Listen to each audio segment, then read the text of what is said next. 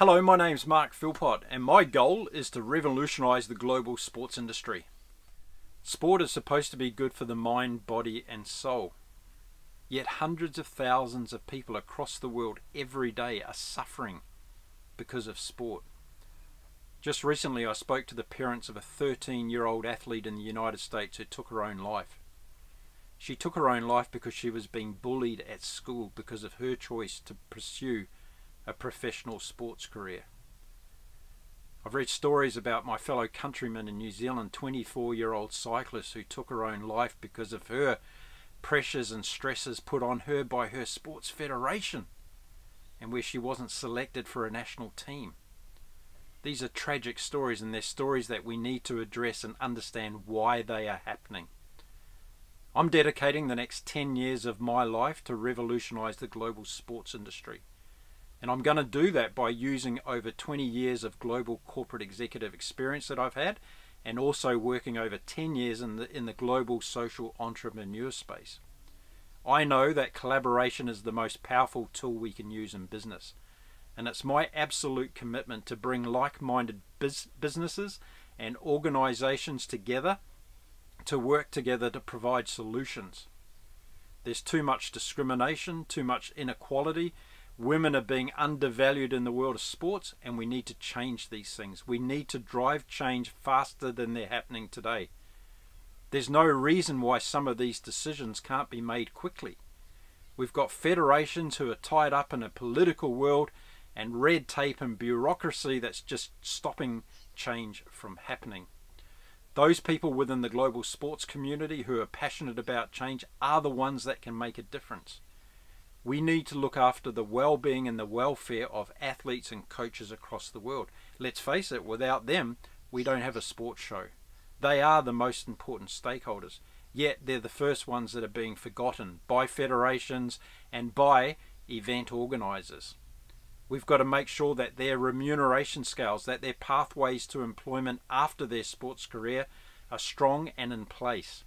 We've got to work with the business world to make sure they understand the true value that an athlete can bring to their business when they retire. We've got to look at all the things that are subjecting athletes to depression and taking their own lives today.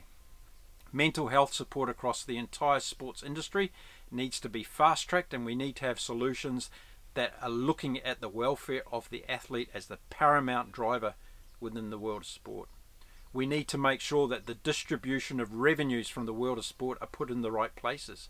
Why is it that so many professional athletes are living below the poverty line?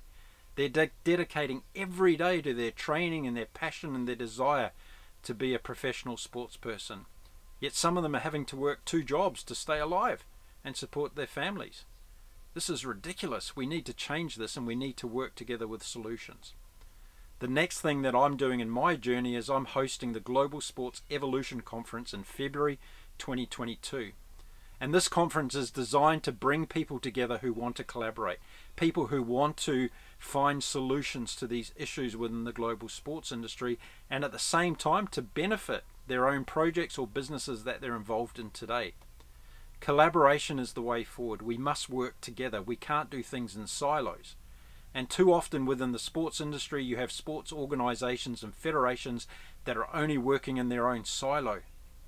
We need to learn from each other, we need to grow together, and we need to eradicate a lot of these problems that exist in the world of sport. So I'm inviting you in February 2022 to be part of the Global Sports Evolution Conference, where we're not just going to talk and listen to amazing speakers. We're going to come up with solutions and remedies to some of these problems. We're going to drive those remedies and solutions forward together as a global community, so that we can once again hold our heads high about what global sport is all about.